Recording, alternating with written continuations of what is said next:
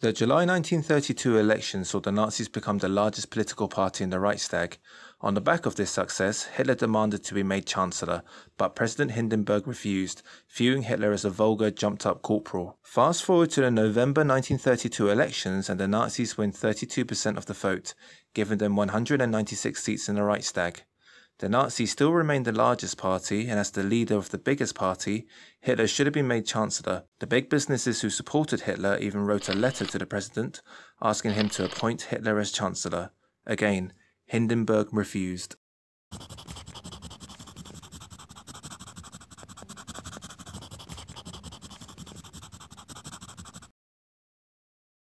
Zoom, zoom, zoom. Von Papen believed and convinced Hindenburg that if Hitler was made Chancellor with von Papen himself as Vice-Chancellor, they could control Hitler from behind the scenes and use Hitler as a puppet. Von Papen was arrogant enough to boast to Hindenburg and other right-wing parties that he had Hitler in his pocket. Reluctantly, Hindenburg agreed. Hitler became Chancellor on the 30th of January 1933 legally and democratically. However, despite being Chancellor, his powers were limited via the following. The Weimar Constitution dictated what he could do and largely favoured the President. The President had the power to suspend the Reichstag, call new elections and take control of the army. Importantly, the President could suspend the Constitution and rule by decree. Even though they were the largest party, the Nazis only made up a third of the Reichstag. A two-third majority was needed to pass laws. Further, Hitler's cabinet only had 2 other Nazis out of 11. From here, Hitler began to consolidate his power by removing all opposition.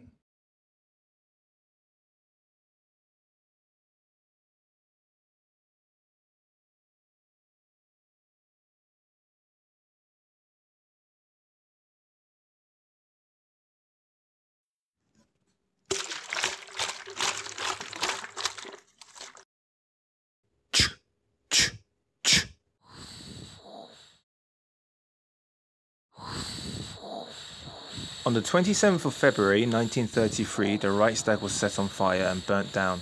A Dutch communist supporter named Marinus van der Loop was caught and arrested. He later confessed to starting the fire and was put on trial and sentenced to death via guillotine.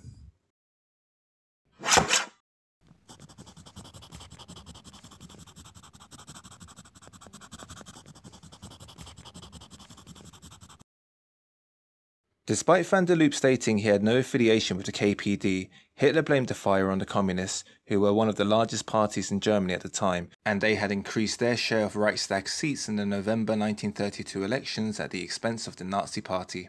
Hitler convinced the aging president that the Communists were attempting a putsch, and persuaded Hindenburg to pass a decree for the protection of people and state. This decree temporarily suspended most political and civil liberties in Germany and allowed the Nazis to round up anyone who they deemed a threat to public safety without the consent of the Reichstag. Communist leaders were arrested and thrown in jail, and their meetings and papers were outlawed. Elections were called for the 5th of March 1933. In order to secure a majority, Hitler and the Nazis launched an aggressive campaign, imprisoning many of their political rivals, notably the KPD, using the Reichstag fire decree and unleashing the SA to attack political rivals and intimidate voters. These tactics worked as the Nazis went from 196 seats to 288, increasing their seats of the Reichstag to 44%. However, this still did not give the Nazis a two-third majority that they craved. Poor Adolf. However, the Communists were banned from taking up their 81 seats, and with the support of the other nationalist parties, this finally gave Hitler a two-third majority in the Reichstag.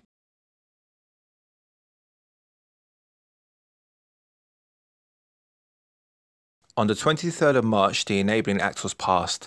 The KPD was banned and SA and SS members were posted around the Crow Opera House where the Reichstag had met since the fire, to intimidate non-Nazi members to vote for the Enabling Act. This allowed Hitler to make laws for 4 years without the consent of the Reichstag.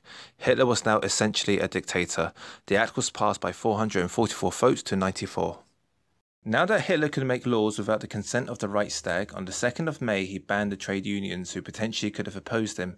Hitler was worried that the trade unions could be controlled by communists among working men and that they would use strikes to attack the government. Hitler abolished the trade unions, made strikes illegal and set up in its place the German Labour Front. Hitler now controlled German workers. Next, on the 20th of June 1933, Hitler reached a concordat with Pope Pius XI. The Catholic Church agreed not to interfere in politics and the social aims of the Nazi Party. German bishops were ordered to swear an oath of loyalty to the Nazis, and the Catholic Zentrum Party was banned. In return, Hitler allowed Catholics the freedom of worship, and Catholic schools would be left alone.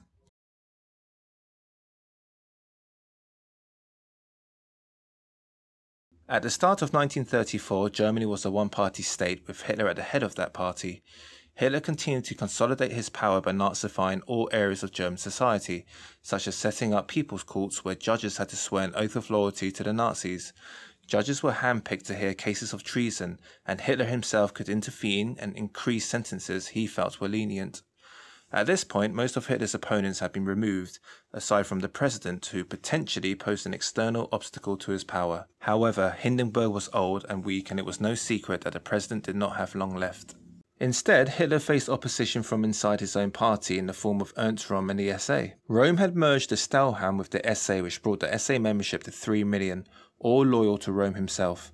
He had the muscle to challenge Hitler. Röhm also had enemies within and outside the Nazi Party, who were looking to strengthen their own position. The Treaty of Versailles limited the German army to just 100,000 men, way smaller than the SA.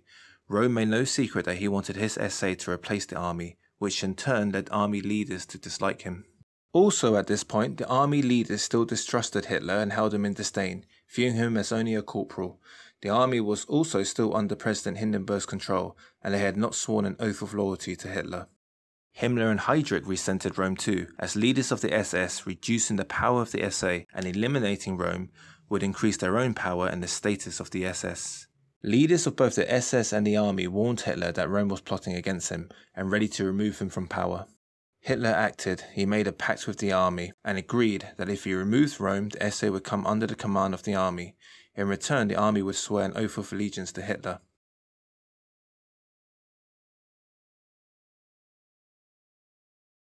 On the 30th of June, Röhm was arrested along with several other senior SA officers. Röhm was executed in his cell at Stadelheim jail by 2 SS men.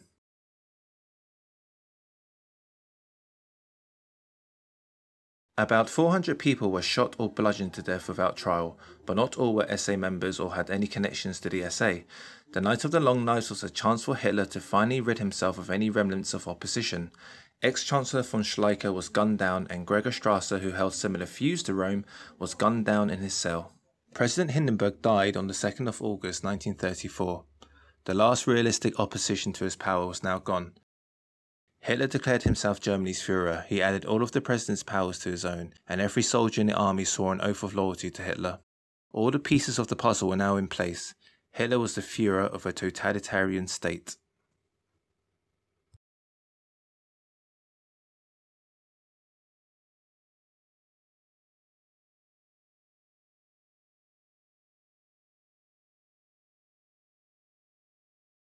About 400 people were shot or bludgeoned to death without trial, but not all were SA members or had any connections to the SA.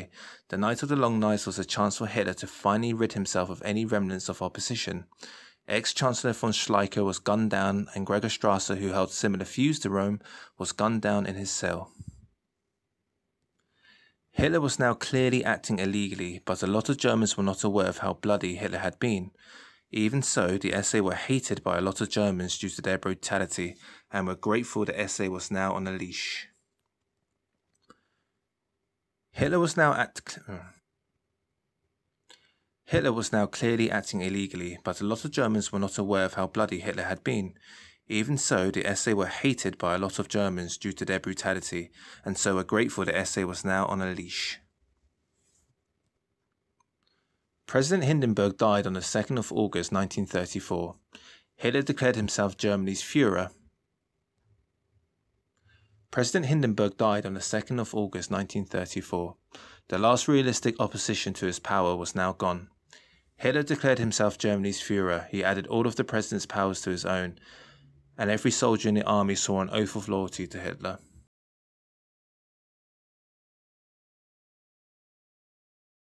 Now that Hitler had a majority, he could do what many historians argue is the most important event of his consolidation of power.